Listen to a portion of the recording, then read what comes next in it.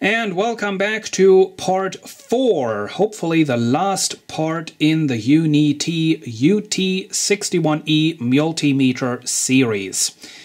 In part 3 we made sure that this meter does still work, that it still gets accurate measurements, and that appears to be the case. So we can now move on to repairing this. On part 2, in the comments, people suggested that I install an external pull-up resistor so that I don't have to manually short that one pin of the processor out to ground manually all the time. They said maybe the internal pull-up resistor of the IC of the processor is blown, as that would cause that behavior. That would actually cause the IC itself to output those minus 2 point something volts that we were always measuring and that I could not get rid of no matter what I did. I first want to do some more tests. I have these 2 red wires hooked up. These are serving to short out FC1 to ground in case you want to. And if I now turn on this thing, as you can see, we are in the resistance mode. If we want to get voltages, we got to short it out, and there we have voltages. Same goes for millivolts. Now, the question is, what happens if we just leave this shorted out in all the other modes? So we got millivolts. If I now switch over to resistance, this should not be shorted out. Let's see what happens. It just turns off. Same goes for capacitance. Same goes for frequency. Only in the microamp range. Of course, we do need this to be shorted out, because if we remove the short, we're back with the resistance mode. So that's how it should be.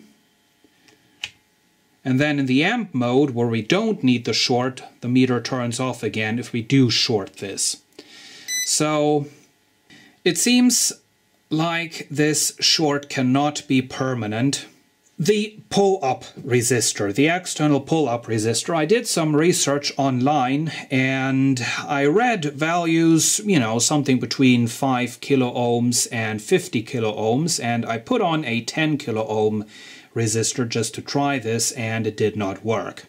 So instead I put on a potentiometer like the one I have right here, and we're just going to adjust a value at which, in one of the faulty modes, or the meter switches over. So if I turn this, as you can see, below a certain value, this is going to switch over. So I'm now going to adjust as precisely as I can the point at which it switches over. There it is.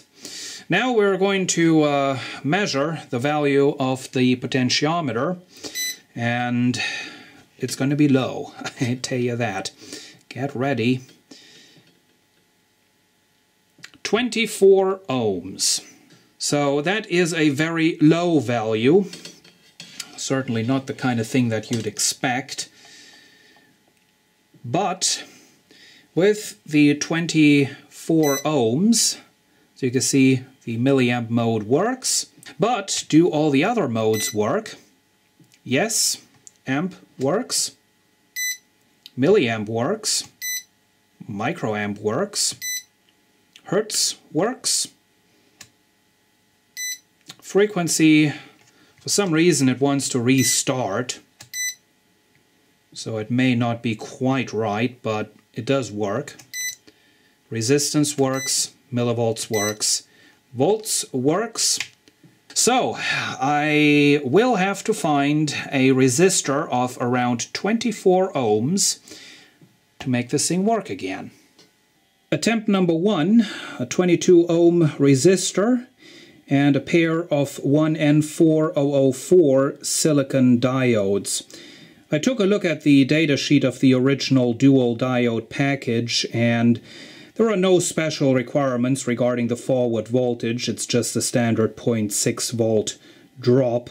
So you don't even have to use the Schottky diodes. The problem with this setup, however, is the case does not fit together anymore, so I'll have to change that. But if we now try out the meter, you can see we got volts when we were supposed to have volts, millivolts, resistance, capacitance, frequency. It has to restart for that for some reason. Microamps, milliamps, and amperes. For some reason, yet again, it has to restart for that. But it does do what it's supposed to do, and we don't have to short out anything anymore. Attempt number 2 looks quite a bit more messy. I went back to the Schottky diodes. These are type BA42 because these are smaller. The resistor remains the same, 22 ohms, and I got it all arranged so that it does not get into a conflict with the battery compartment. So I can now put this thing back together. And finally, the meter is back together and ready to go. I'm not going to repeat the function test that I did in part 3 of this series. Just a quick look. If we select voltage, we do get voltage. And if I go and short out my probes, as you can see, the little offset that we've just seen, it almost goes away. In the previous take, it was actually all, yeah, there we go, all 0. So that's fine, I'd say. The overload situation in the millivolt range actually appears to be RF interference that this meter gets from the outside. If I don't touch any of this, which, well, of course now it doesn't work, but let's see if we can get this. Now, of course, it's not going to do it now that we're on camera. Oh well, but if I short this out, you can see it goes all the way down to 0 millivolts. That's what it's supposed to do. When it's in circuit, it should be working fine. Got the resistance mode once again. I can, yep, that is the resistance of the test leads right there, so that's working. We got the capacitance mode. That works. We've already proven that. If I short the leads in this mode, it just goes into overload. For some reason it then does a reset. The frequency mode does work. I still have the function generator going up here, and as you can see, we still have almost a kilohertz in frequency on there. The microamp range, I cannot test that, but it does seem to work, and the offset that we had previously is also gone, even with open leads. Once again does a reset, and then we have amps. So I'd say it works. Now, what is the consequence of adding that resistor? Well, it is a very small value resistor, so I hope that it's not going to further damage the processor over time. What I do think it's going to do is it's going to shorten the battery life. Thank you for watching. Once again, if you have any more helpful suggestions, please leave me a comment or send me an email.